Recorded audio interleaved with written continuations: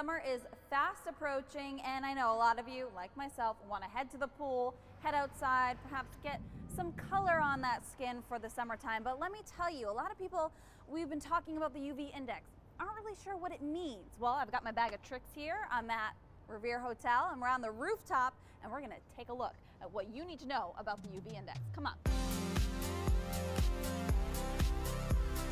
So you missed the forecast, you're not sure what the UV index is. Well, it changes throughout the day.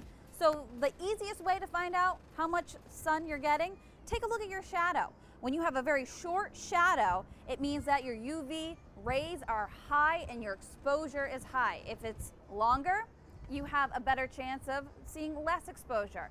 Today, very high. Looks like I could quickly get burned. I gotta go and put some sunscreen on. If you're planning on heading outside during a low UV index day, that's when the UV index number is between 0 and 2, you still need to protect yourself.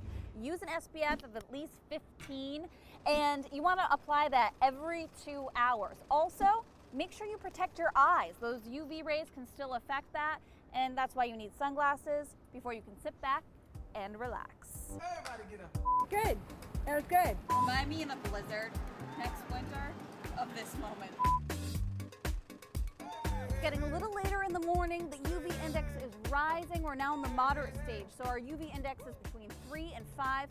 Good thing I've already got my suntan lotion on. I've already got my glasses, so I'm protecting my eyes. Now, you need to cover up. Get yourself a fabulous hat.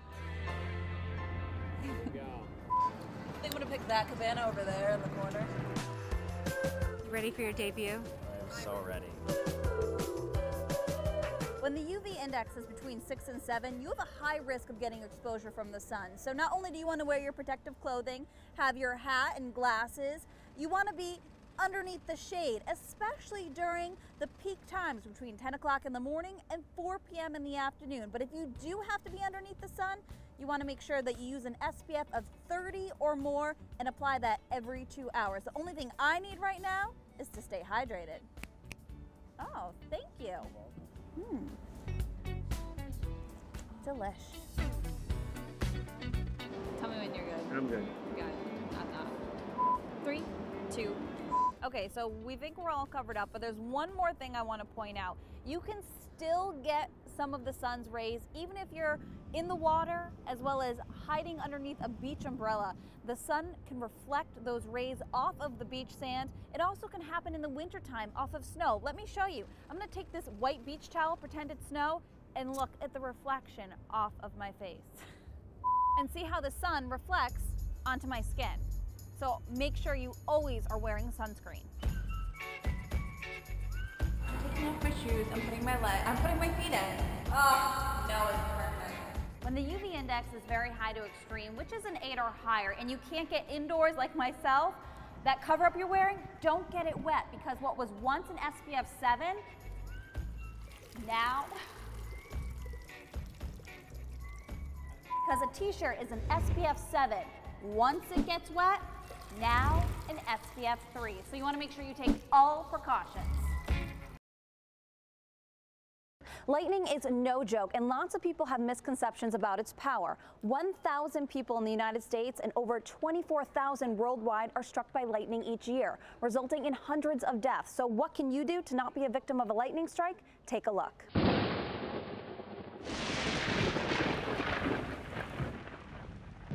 We're at one of my favorite places in Boston, the Museum of Science. This is where we're going to learn everything you need to know about lightning. Come join me.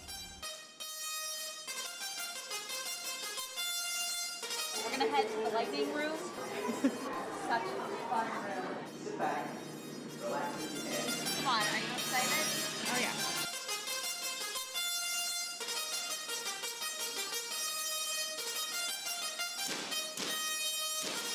You have a lot of movement in the air in those clouds. They start rubbing up against each other.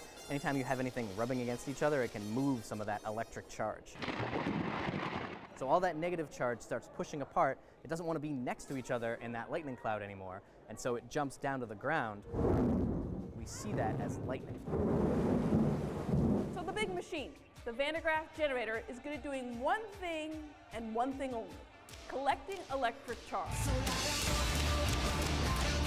What I'm gonna do is I'm going to prove to everybody why it is safe to be in a car or your house, not because of the rubber tires like everybody thinks, but the fact that you're gonna be surrounded by metal. So I'm gonna go ahead, put my life on the line, and head into that big bird cage. All right, let's rock and roll. Don't worry, I'll keep you safe. I'm doing a waiver release. Just in case anything happens, they're not liable.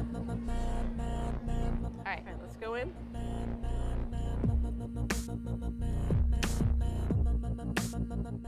Here we go. I'm not touching the cage. Not doing it.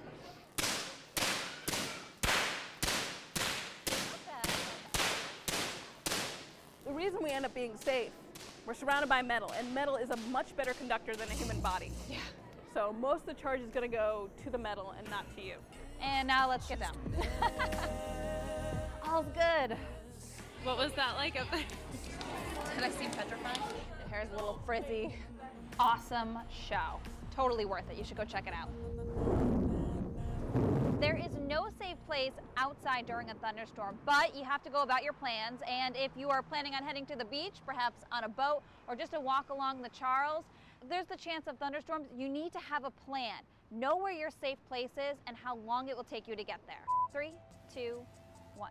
That, I'm like, it's hot. I can, all of a sudden, all this heat. Lightning is 6 times hotter than the sun, and when it strikes, it can be deadly. You want to stay away from tall objects outside, and underneath a tree is not a safe place. You need to head indoors, away from plumbing, or go to your car. It's just as safe. Away from plumbing, this is a mess. Next, you want to keep an eye to the sky. You want to look for those threatening clouds and be on the lookout. When you see a flash of lightning, you can start counting until you hear thunder. For every 5 seconds, that means the storm is about a mile away. But of course, when thunder roars, you want to head indoors. Lightning can strike over 20 miles away from a thunderstorm, so there is no safe place outside. It can travel sideways and typically hits the tallest objects. So if you can't get inside, crouch down on the ground in a compact ball. Also, stay away from water and metal because the current from lightning can travel long distances. Another interesting fact to know, if you do ever see anyone get struck by lightning, it is completely safe for you to go over and help them. The charge from the strike is gone in an instant. Sarah Wroblewski, Fox 25 News.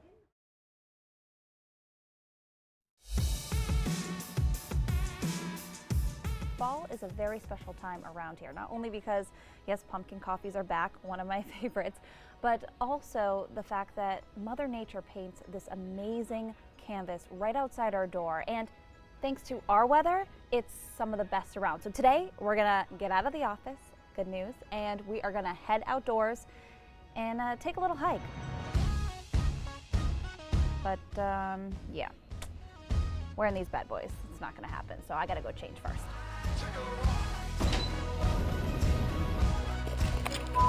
This is the glamorous part of TV. Yeah, right. I would love if someone did my hair and makeup. I know you're rolling and it's completely fine. It's amazing, all the different colors. It's really cool because it's not only the weather that's happening right now that changes the colors, it's also the weather that has already happened in the spring. And this is actually the perfect spot to explain all that. We are here. Where's the we are here map? No, you can't. Imagine that leaves are like mini solar panels. They collect sunlight, produce food as well as energy for the tree, but when we get to fall time, we lose some of that sunlight because the days get shorter. And when we lose the sunlight, we lose chlorophyll. Therefore, the green color fades away and it turns into this beautiful yellow and orange color that you see. The yellow and orange were there all along. It was just always masked by the chlorophyll. The red and purple hues you see in leaves, those are created a little bit differently. This is when the cooler temperatures of fall come into play. In fact, they combine with the sunlight to create a reaction with the leftover sugar or energy in the tree leaf, and that's what creates these vivid colors that we've come to love. What's up with that rock, Sarah? I should have sat down on. Oh, look at that rock, and then look at the rock I decided to sit on. Oh. Of course, we don't want any big storms in autumn because heavy rain and strong winds will allow for some of the leaves to come down before they even turn. But we do want rainfall in the spring and the growing season, because if we didn't, we could have a drought, and that would cause the leaves to also drop before they changed colors.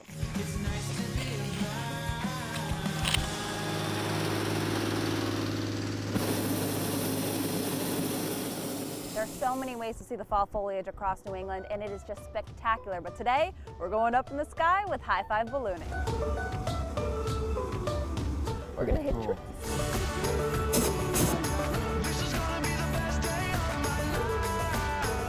There are approximately 26 billion trees across New England, all different types, and that's why some of the fall foliage around here is so beautiful and different in colors. Yeah, I am a man up in the air. The fall foliage season is absolutely beautiful because of our weather conditions. Not only do we see a good amount of rain back in June, over 10 inches, but the recent weather conditions, beautiful sunny days, warm days, and cool but not freezing nights. And that's why we're seeing spectacular color across New England.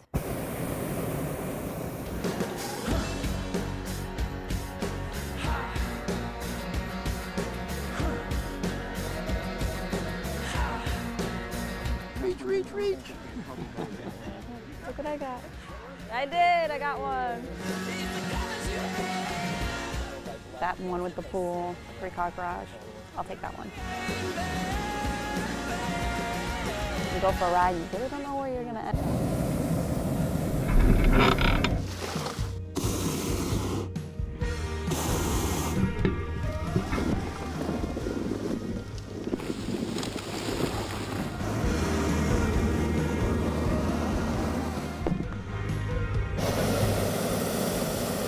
What an incredible way to see the fall foliage across New England. And if you think it's too late to go leaf peeping, it's not. We still have a couple weeks left. In fact, the peak conditions occur at the end of October for southern New England. Wroblewski, Fox 25 News.